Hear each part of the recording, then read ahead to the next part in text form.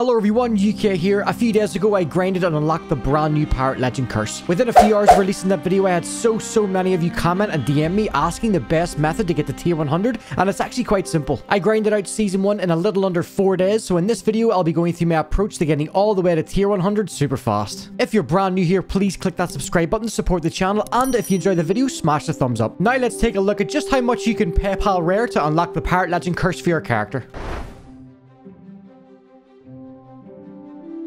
So to make this clear that trials in regards to renown, these are small ways to boost renown to help complete tiers. Completing all trials will not guarantee you tier 100. This seems to be a bit of a misconception as people are working hard to complete trials, expecting to be tier 100 by the time you complete the last trial. By just sealing, you can earn renown. Trials though are good for new players as this is the first time they will be completing these deeds, as the majority of these deeds are currently commendations. So essentially completing these as a new player, you're completing a deed within seasons along with completing the commendation for some of them. And then for current players, trials are basically a way to revisit old commendations that you've completed with a little bonus of renown to add to your season 1 progress. And now on to fast progression. The answer is quite simple. World events. Completing world events in Sea of Thieves is considered epic renown. This is the highest single amount of renown that you can earn for completing a task within the game.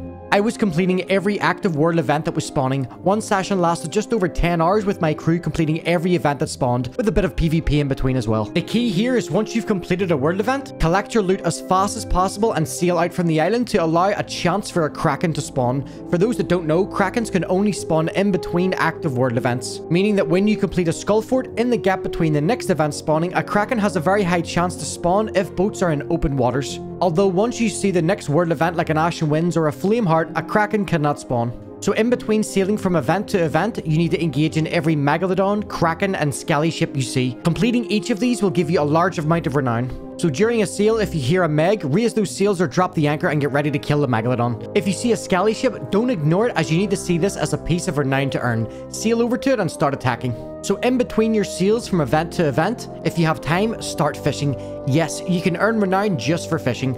Once you've caught a fish or picked up some Meg or Kraken meat, start cooking it. Then once you're done, start eating it. These 3 actions can also boost your renown. So to finish off the video, here's a quick overview on how to approach your sessions when grinding for fast renown. Spawn into a server, collect resources, and sail to the active event. Once you have the world event completed, loot up and get ready for the next event spawn. Then while you're sailing to the next event, kill every Meg and skeleton ship you see. If you have any free time, pull out your fishing rod and get started. Then complete the next event, rinse and repeat. Remember, just sailing your boat you can earn renown. When you bundle everything together, you're ready to earn some fast renown to help you get that brand new Pirate Legend curse. See, I told you it was pretty simple. So that's it for this video. Let me know in the comments section what level of renown you are, and if you're fierce enough to tackle every event you see. Until the next one, thanks for watching.